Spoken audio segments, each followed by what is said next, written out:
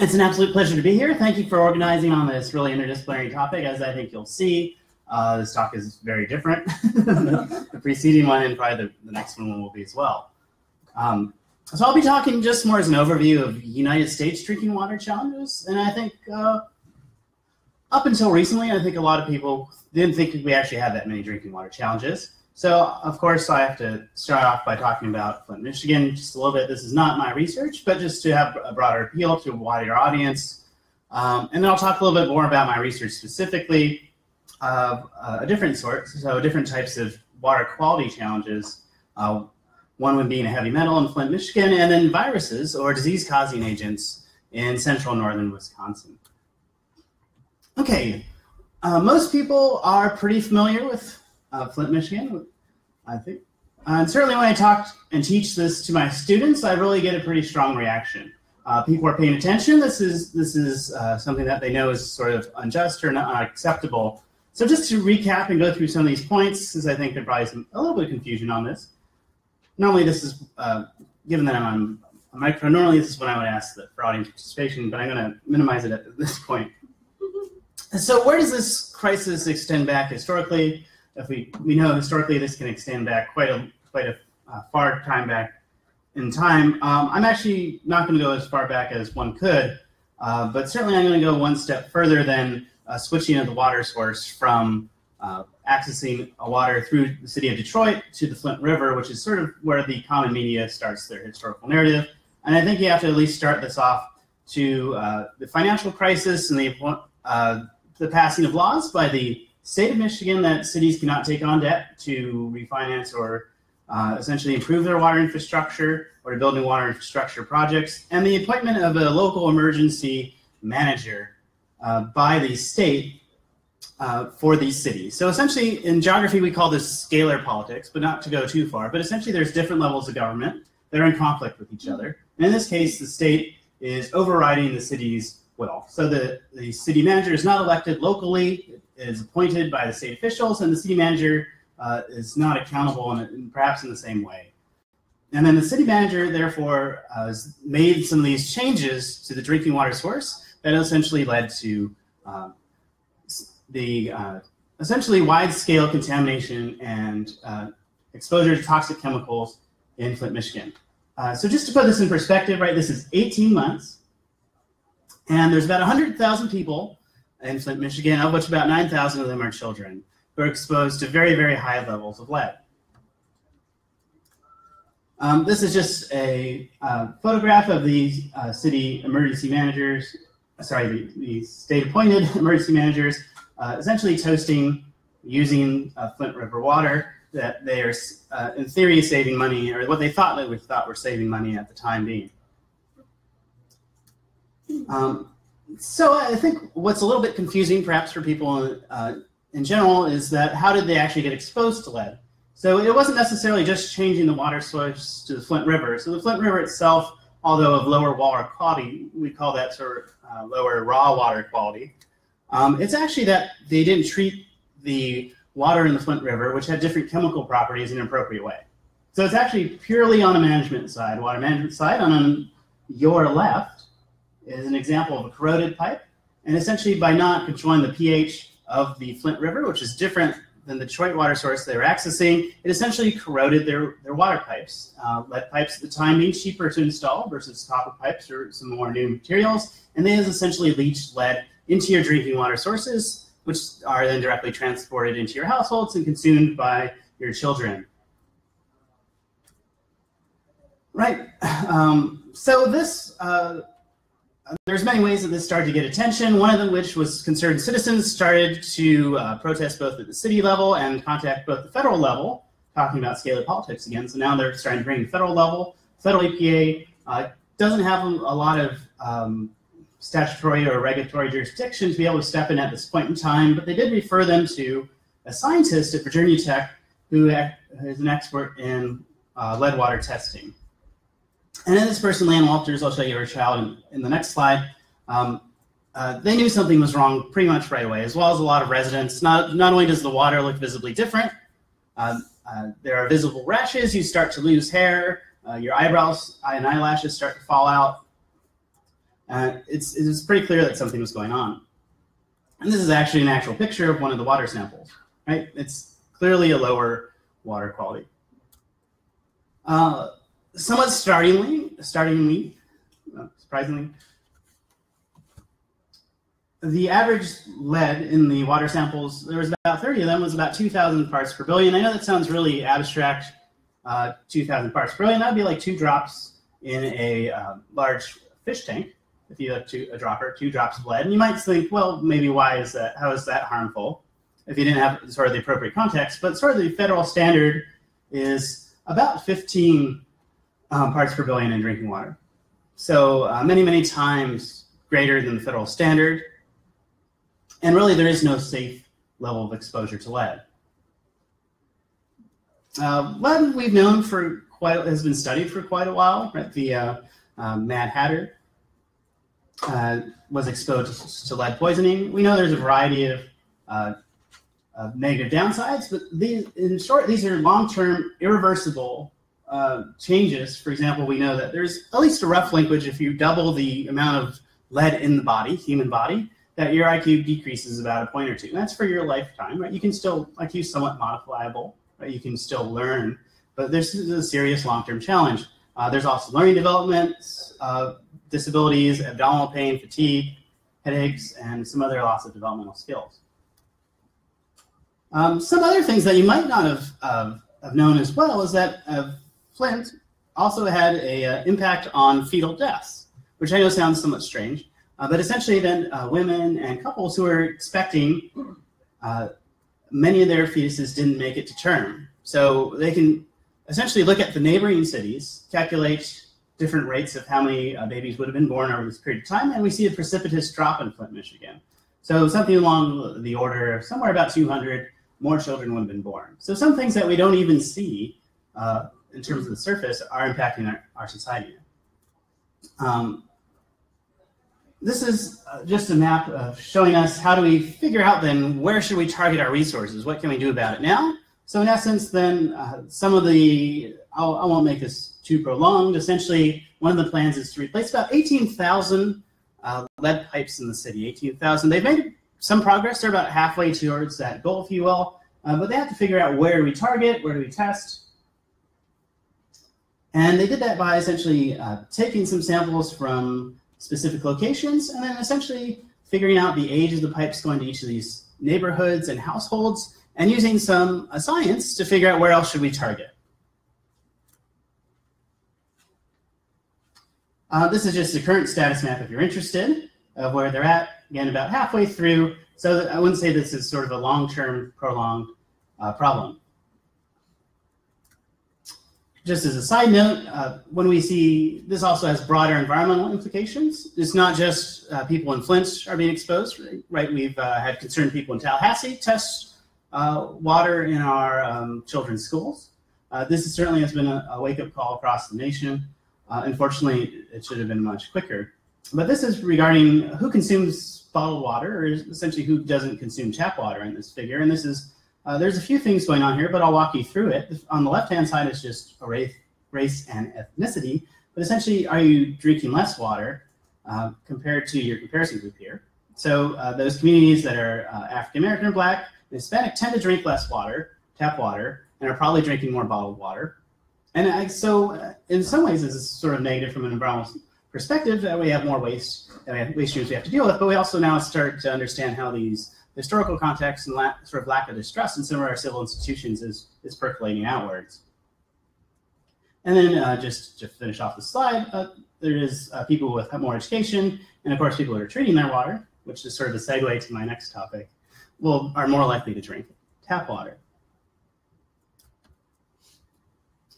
Okay, so Flint, Michigan, I think most people would start to agree that we still have some challenges here in high-income nations. I'm going to talk about one other one in central and northern Wisconsin, and I'm going to divide that into sort of 2 parts. One is just looking concurrently to today, meaning sort of what's going on now, and one to the future.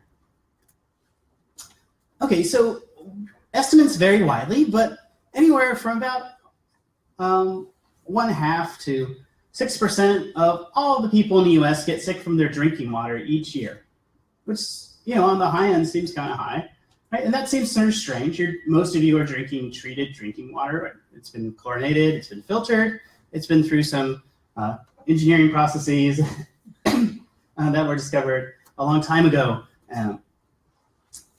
But nonetheless, for a variety of reasons, one is that there's a couple of disease-causing agents in our drinking water sources that aren't perfectly treated. So particularly if you have some pre-existing health conditions, you're a cancer survivor, maybe you're HIV/AIDS positive, maybe have diabetes, you might be more likely to contract a severe illness from your drinking water. And that's one large cap of the population.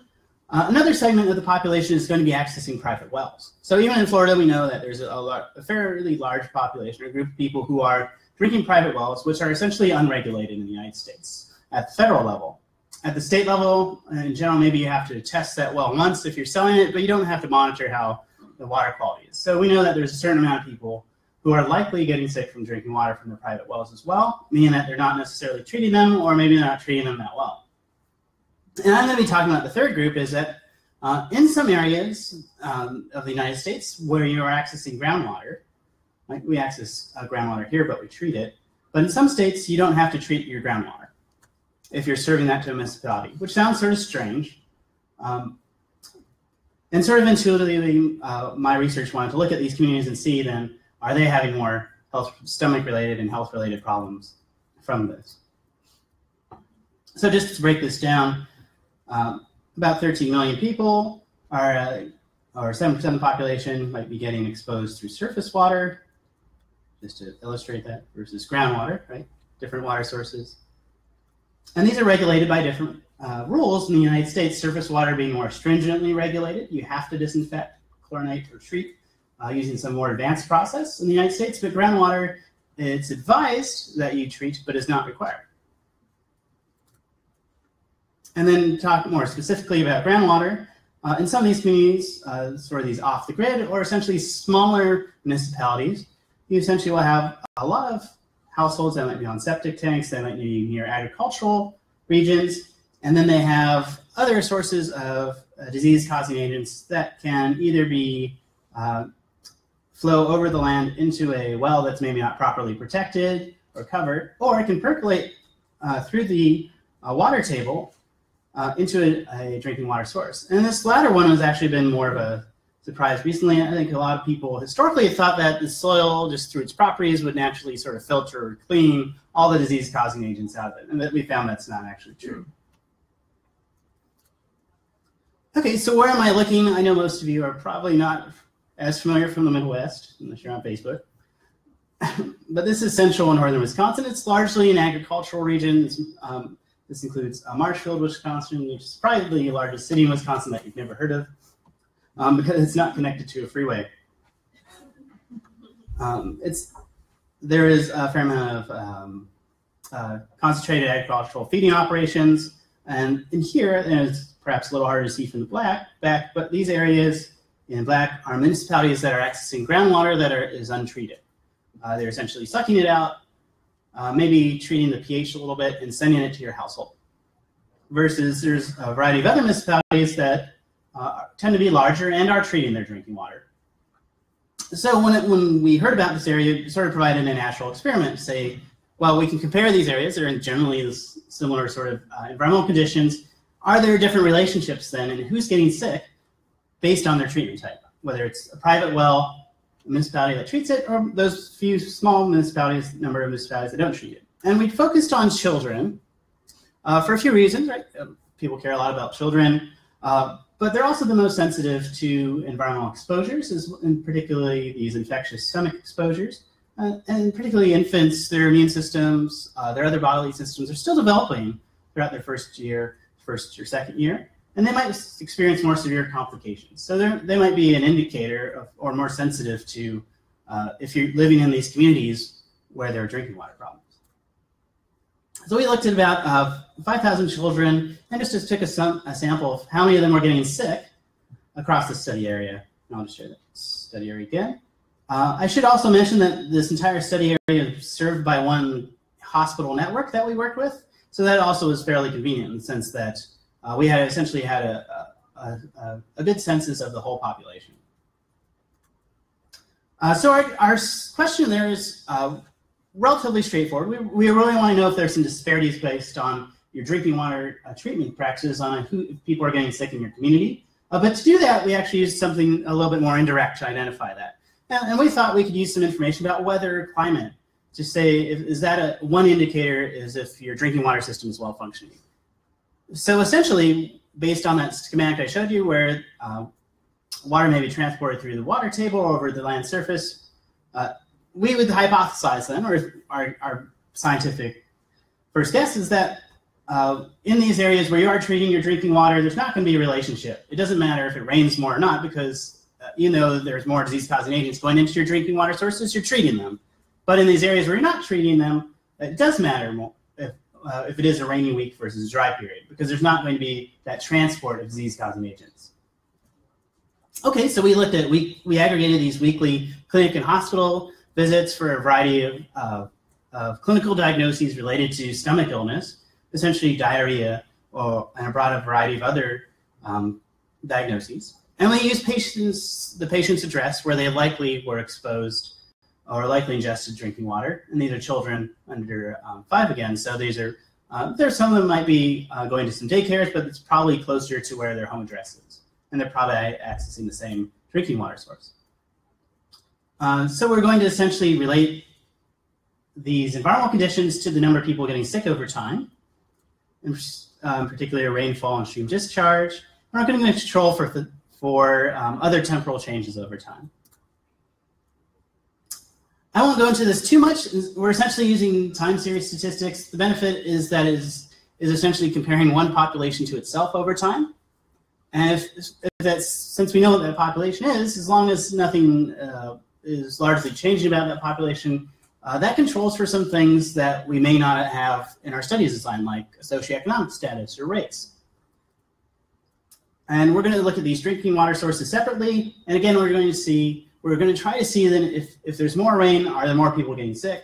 If it is, maybe that's an indicator that we need to do more treatment in these communities. So I'm just going to, before I get to that, I just want to talk a little bit about the cases themselves.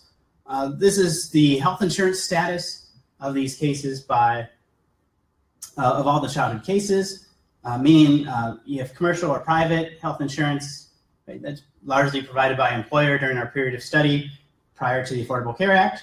Medicaid and missing. So Medicaid, right, essentially you have to have some income requirements, either essentially for households. So I don't have directly socioeconomic status, but of all the cases, about half of them actually are covered by Medicaid, as compared to, if we just look at what proportion of people in the area are covered by Medicaid, that's only about 7%. So there's this disproportionate burden here going on.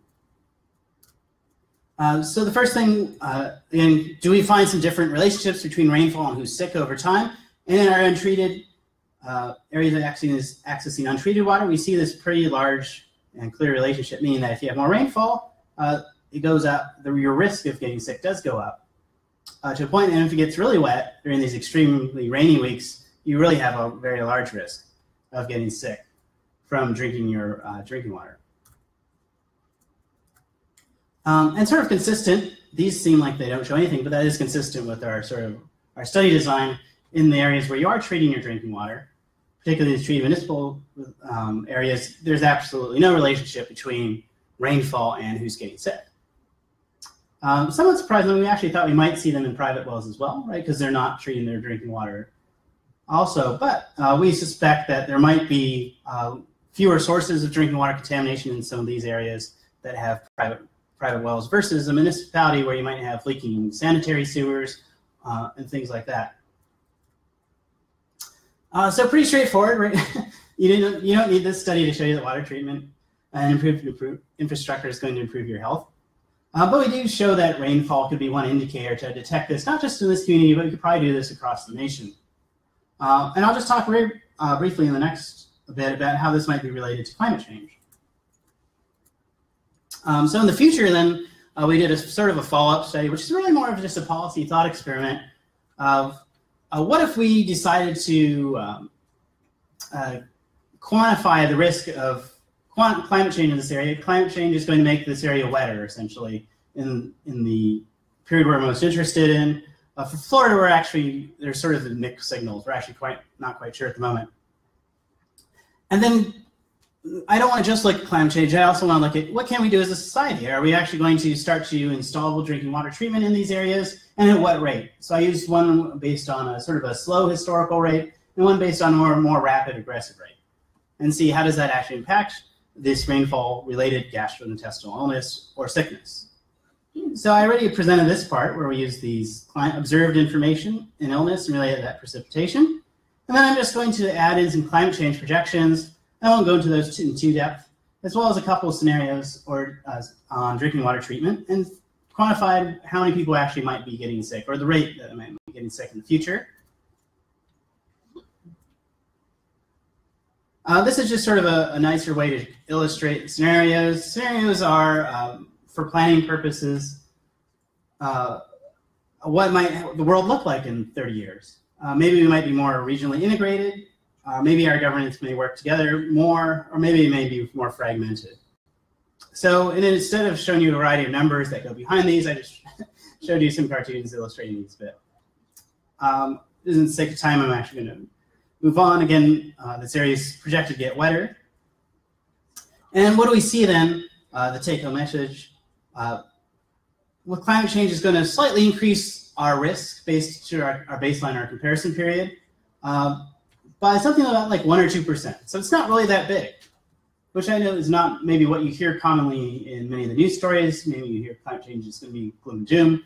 But more importantly, really, is that if we start to do these adaptation procedures, start adding drinking water treatment in these communities, we actually would see a much greater drop-off and much greater than the impact of climate change. So really the take-home messages, and this is rates here, so this is cases per 10,000. So we could see maybe only about a fifth of the cases if we actually start treating all the drinking water in the region. So in short, high contamination still face drinking water challenges. You can think of this as an environmental justice issue. Some of them are easier to see, and some of them only rise to the surface when there's additional additional attention point to it. And we actually have the knowledge and tools to address these. So maybe somewhat differently than the previous speaker, we know how to treat our drinking water. We have plenty of certifications and knowledge to do that. We don't necessarily have the political will, though, to start to address those. So thank you very much.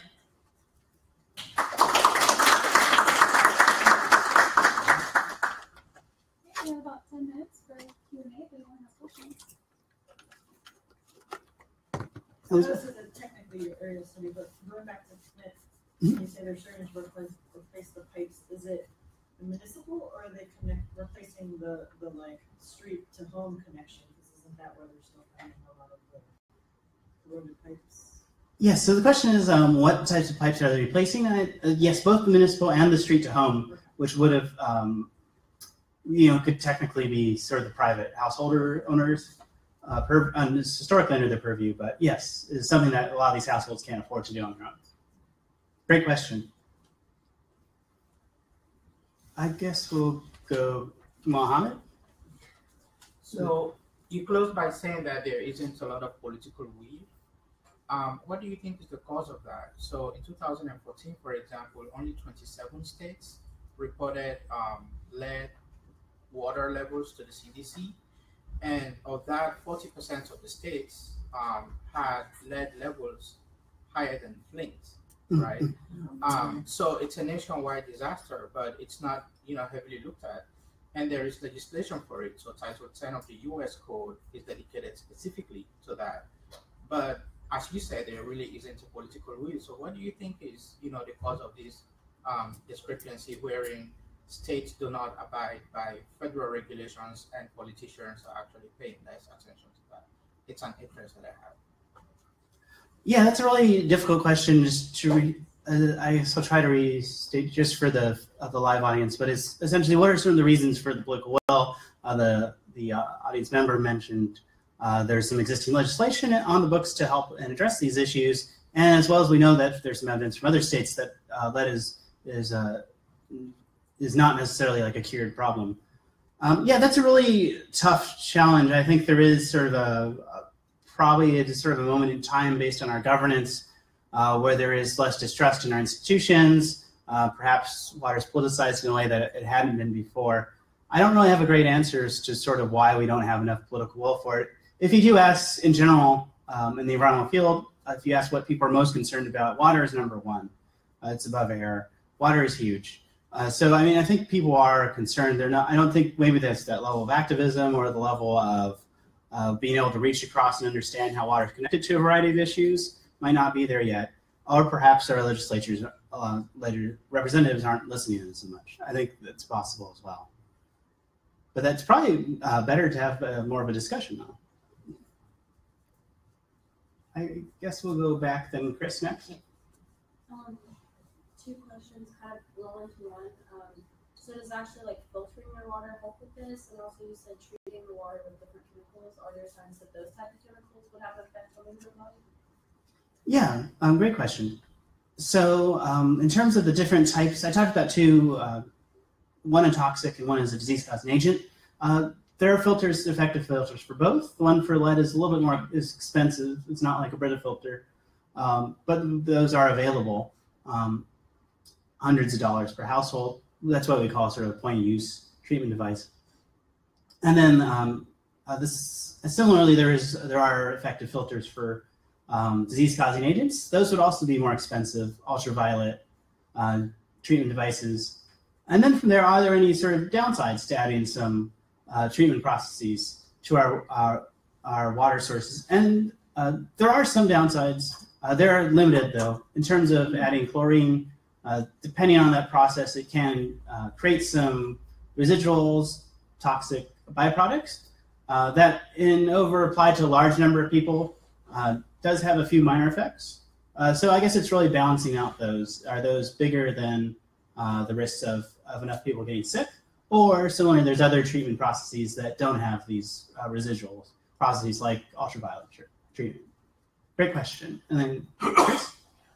Okay, so I'm assuming at this point that those folks up there in Wisconsin realize they have a problem with their untreated water. Are they demanding that they have their water treated? Or are they just saying, oh, well, like people get sick and we'll live with it? Or what's their response? Yeah, great. So what do the local people think in central northern Wisconsin? I think it depends on the communities. Some of them have been moving, particularly the larger ones that have some resources, have been moving towards treating their drinking water. Some of them, there has been a sort of a pushback. And I think that's partly to being called out or singled out. I think some of those, that being said, I guess there's sort of two things. On one level, the Wisconsin state legislature, again talking about different levels of politics, passed a law saying that the state agencies can't force these communities to treat their drinking water. So on one level, there is a pushback, sort of systematic statewide against having interference or having someone else tell them what they should do. On another level, if you're actually looking at which communities are starting to adopt drinking water treatment, there are a couple more over time. So I think there's this interplay. That where, yes, they might be able to come to some consensus over this, even if they don't have to admit something's wrong. And then from there, typically, some of the people will say that it's either too expensive or they don't like how the water tastes if they add chlorine. But I think expense is probably pointed to most, even though there are a variety of programs that will help them meet these extra expenses. Just in your research, have you found any type of interference of corporate interests, either industrial farming or industrial mining or fossil fuel industries, and their impact on whether or not regulations are happening in nearby towns or any of that kind of interference? Yeah, okay. Great question. So the question is about if there are sort of conflicts or interference between private actors and communities if they do discover or try to limit them discovering drinking water problems. So I know this is not in the literature yet. I think in northeastern Wisconsin, there are some communities that are recognize that they do have some drinking water problems. So Wisconsin, like parts of Florida, actually has limestone underneath it, karst. It's very porous, meaning that not only do some of these more serious smaller disease-causing agents, but a wider range of disease-causing agents actually are going into the drinking water sources.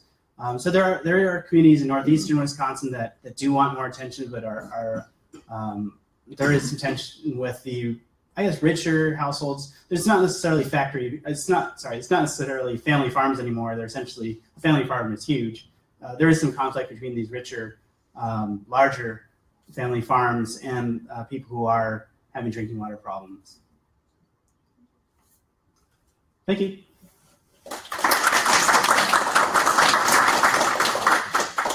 All right, so we're gonna have about a 10-minute break. Feel free to get coffee or some of the breakfast items that are over there, and we're gonna come back for our next session starting at 10:50.